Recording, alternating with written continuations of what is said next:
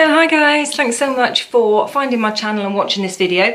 This is my constantly repurchased items. It's not just favourites that I've liked this month or even things that I've just been using for many months but haven't actually got around to repurchasing yet because I haven't got to the bottom of it. I have quite a lot of those products. I know I will repurchase them, but they're not right for this video. These are products that are my holy grails that I have repurchased more than twice. So I'm on my third item of it or more, okay? I thought that's sort of like a real true test to the ultimate favourite, and I wanted to share these things with you. I'm going to start off with a bit of skincare, and I absolutely love this range in Boots called Your Good Skin. This is the day cream and this is the night cream that I use all the time, okay? This has got SPF 30 in it and it's antioxidant, so it's really good for your skin. It's good as a defense barrier from the environment, so it's good for the day cream. And the SPF 30 is, I think, a fantastic all year round SPF to get used to applying with your moisturizer. And this is the Pro Vitamin Overnight Cream. Again, I'm almost out of this one. I'm actually taking the bottom off and getting the last few dregs out of this pot.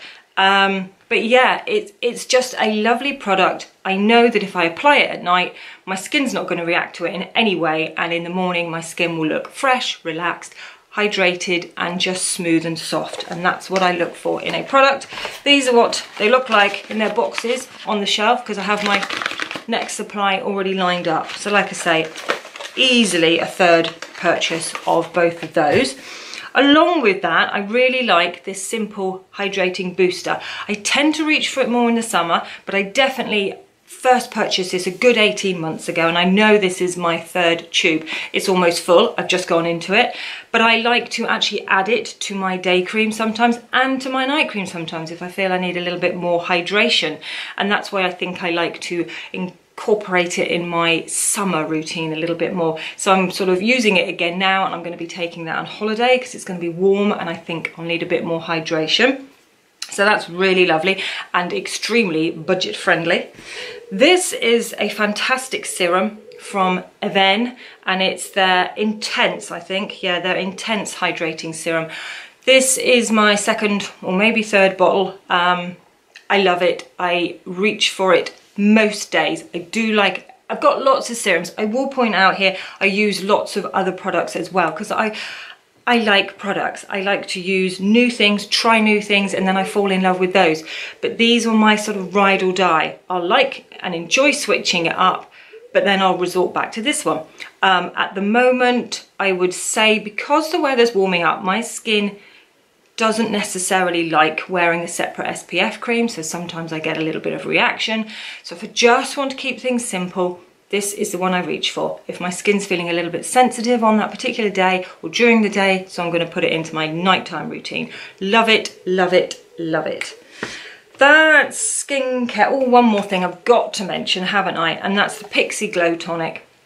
Their Glycolic 5% exfoliating toner. Love this product. I've been using it for years, 2+ years, repurchased many times. At the moment I'm taking a break. I haven't used it for about 2 weeks. I keep mentioning that I occasionally break out when the weather changes, when it gets warmer. And I started to strip back some of the products that I was using just to try and isolate to see what it was that was reacting to my skin. So at the moment, I've stripped back this one. And I don't know, my skin hasn't been too bad, so I don't want to blame this because I know I've been using it for 2+ years and it's never had this effect. So I'm just starting to reintroduce it again now, just a couple of times a week.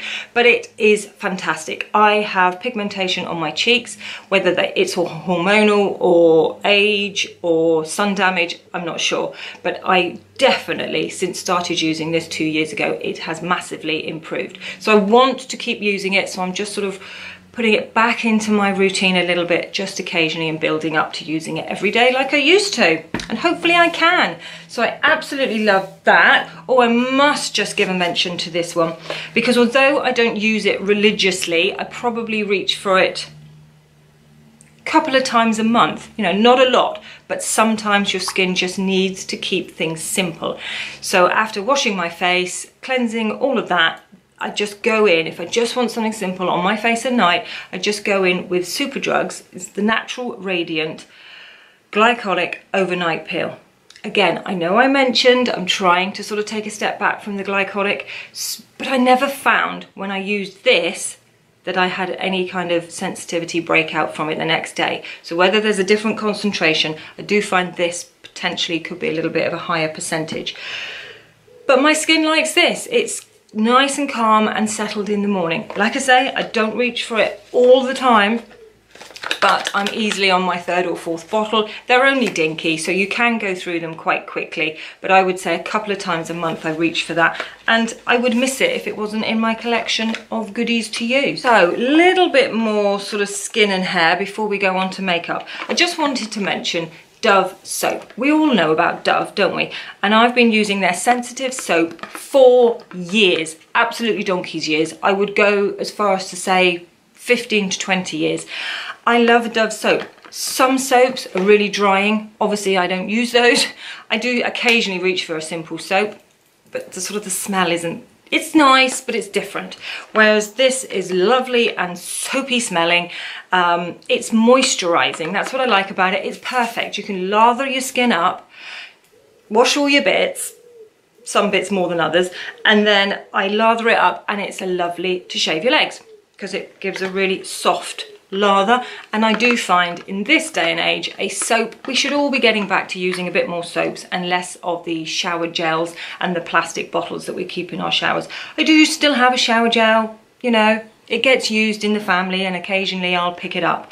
But the Dove soap I absolutely love and have been using it for years, and I just think at the moment perhaps soaps are going to be making a bit of a comeback because of the packaging side of things. This is obviously cardboard that can be recycled, and the soap just disappears to nothing.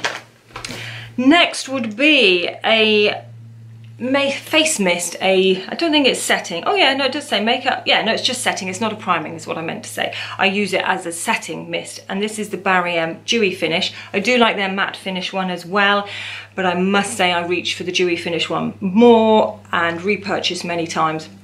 I just like my skin to look dewy. I don't get particularly oily through the day, so I do, if I do get natural oils, I kind of like that look. I definitely don't have dry skin. So a dewy finish is perfect for me, and absolutely love it, and I've been using this for a couple of years. Also the Eucerin Acute Lip Balm, it's called. Okay, absolutely love this. I'm going to absolutely love rather a lot in this video, I fancy. It's just really good. I do suffer a little bit from dry lips, but more so from the cracks on the side of my lips, which again I've kind of talked about. This is the thing that is keeping it at bay at the moment. I've been using this religiously. I purchased it towards the end of last year and have repurchased many of these and will continue to do so. It's fab. I don't think I've had a cracked lip, not in the side of my mouth here, since my lips have been a tiny bit dry occasionally, but then I just go in with this a bit more often. Bam, it's gone. Right, next would be some hair products, and this is the Lee Stafford Coco Loco, and it's just their coconut balm. I need to get another one, well, close to getting another one. There still is a bit of product in there if you can see, but it smells delicious. Coconutty, obviously, and it's just a little bit of the balm that you get on your fingertips, and you just rub through all your tips of your hair just to smooth out and take away a little bit of the frizz, or if there's any little dryness on the ends, and it's perfect. It's about $6.99 in Boots. Yeah, I think it's pretty much Boots that sell this particular range of Lee Stafford, and I love it, and I've repurchased it many a time. So next I'm going to go in with some makeup, and Hoola Benefit Bronzer. Absolutely love. Sorry, I'm not going to say that again. I really, really like this. That's what it usually comes like. I've hit pan. That is the bottom of the packaging, but it's all going around the outside. Then I had another one. I think I bought it in a Christmas gift, so it sort of came in all this bulky metal componentry that you get with the Benefit Christmas gifts sets. And so I picked out the Hoola from that set and stuck it, because it's metal on the bottom of the pan here, so I stuck some nail varnish on the back of here and put it in there. So I've got 2 in there on the go. Absolutely love it. Will continue to repurchase. I would really miss that if it wasn't in my makeup stash. Now this one is a foundation, I love many a foundation. I found some real crackers actually over the last few months and I'm really enjoying them. But this is the one I've repurchased more often, and this is the Maybelline Dream Cushion foundation. Love it. It's SPF 20. I've got the shade Nude 21, and you literally, if you don't know about cushion, you've got your little powder thing there to use, which nobody uses. And then that's your cushion in a sort of a spongy texture there. That's the foundation. I love it. It's a light sheer foundation. It is buildable, but if you don't want anything too heavy, this is the one for you. And I would not want this in my collection, if you know what I mean. There's other ones I would reach for, but I would definitely always repurchase. Now this one I was quite surprised about, and although I don't think I'm quite cheating, because I haven't bought a third one of these, I'm still on my second, but it kind of proves to me how good it was for me to go out and get the other one. Let's just show you. So these are from Rimmel. They're the Kate Moss, the trios. So the first one I got was this one, which is the Coral, I think it's, yeah, 002 Coral Glow. So here you can see they're well loved. They've been battered around in my makeup bag. So here you've got the Coral blush, you have a matte bronzer and a lovely highlight actually. So it's a little bit sort of a champagne-y highlight, but if you're sort of fair skinned with me, like me, it's kind of nice and not too in your face. It's just subtle. But I've had this for ages and I haven't hit pan on any of them. Probably because I've got other blushes, highlights and bronzers that I use. But love this, and the fact that it's all there in 3, it's great for travel, chucking in your bag if you're going to just freshen up for a night out or something straight from work. But because I loved that one so much, it made me go out and buy this highlighting palette that they brought out quite a while ago as well. But I love this, and sorry if you can't see, but here you've got a bronzer, a more golden highlight, and at the top you've got a really pinky sort of highlight, but I like to use it as a blush topper, just sort of on the tops of my cheeks going back to where you highlight. It's really flattering and lovely because it's just a really soft pink colour. The highlight is more of a golden tone, whereas that's more sort of champagne and lighter. And then the bronzer is a bit of a shimmer going on in the bronzer. So it's nice perhaps just to pop on top of your normal matte bronzer if you just want to sort of zhuzh things up a bit for a nighttime look or a holiday look. But I really, really like those. There is another palette of these, but it's more blush tones and more darker, deeper roses and sort of reddy shades, which I don't feel I need, but it does look nice. But I just wanted to show you those because for me to actually sort of repurchase blushes and bronzers, it's got to be pretty good, I thought. So I couldn't not mention my Lash Sensational Mascara from Maybelline. Love this. Used it for 3 years probably. I love other mascaras. I will say I've got some favourites on the go at the moment, which I'm sure I will repurchase. There's one particular one, the telescopic one from L'Oreal. Absolutely love it. But this one I would always again want in my collection, and when I use this one up I will repurchase another one. It's just lovely every day. You don't get any clumping. You just know that even if you're in a rush and you just want to put mascara on, if you reach for this one, you're not going to cock it up. You know, sometimes you do one, you think great, quick, something goes wrong. You put loads on, or it goes all those like little spiky bitty bits on the ends of your lashes. You don't get that with this. It's perfect. Next I wanted to mention some primers actually, because I really love these and I think the packaging is really nice and dinky and sleek. It's not too bulky, and they're from L'Oreal, and you've got the Pore Refining, sorry. Yeah, you wouldn't want defining, would you? Pore Refining, and then this is the mattifying one. And I'm kind of showing you these because this is the new one of the mattifying one that I've repurchased, and I'm getting a bit low on this one. But is there a difference between the two? I don't overly notice a difference with my makeup. It still looks lovely on top of it and lasts just as long. I think it's mainly because I don't have big pores, so they don't particularly need refining. Whereas I tend to repurchase this one quicker, the mattifying one, because again, we're in the summer now and I just want to keep everything from looking perhaps less glowy and dewy.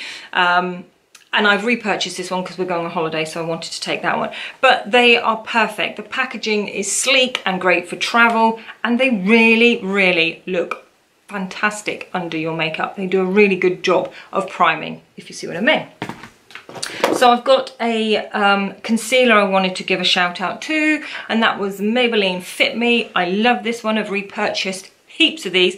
I've got the range, or the number 10, number 10. I don't think that's got a name, but it's quite fair, obviously. Yeah, I've got other concealers on the go at the moment that I like, but I'm a bit of a 3 concealer girl. I kind of put different concealers in different areas of my face for the texture and the colour of them. I kind of know what I'm looking for, what it's concealing, if you know what I mean. But this one is definitely coming on holiday with me as well, because it's a tiny bit of a darker shade than some of the other ones that I use. So this will be nice, as if I do get a bit of a tan, I'm not looking to get one on my face, but if I do, this will sort of blend in nicely. But I really love it and have repurchased many of those. Okay, we're on the home straight, guys. So this is an eyebrow pencil, and I'm going to show you all 3. This is from L'Oreal, the Brow Artiste. As you can see, I use it a lot. I keep, when they get kind of stubby and to this kind of size, I keep them because I think they're good for travel. Not that that actually takes up a lot of room in your makeup bag, but I keep the smaller ones, and I don't use them all the way up because I like to keep them for when I'm next traveling. So I get the shades Blonde, which is 02, and it's just perfect. I tend to use a little spoolie brush to do my eyebrows, but if you're on holiday, that little brush is, sorry, show you, that little brush there is adequate just to brush through your brows. You have a wax at one end, which I don't use because I use a clear eyebrow gel thing, but there you go. Well, you all know what an eyebrow pencil looks like, don't you? But I really love that, and I've got my backup new one ready to go. Lip liner. Lip liner. Where would we be without lip liner? I love a lip liner. This one's from Essence, and it's their Girl Next Door in 08. Is it Girl Next Door? Yeah, Girl Next Door.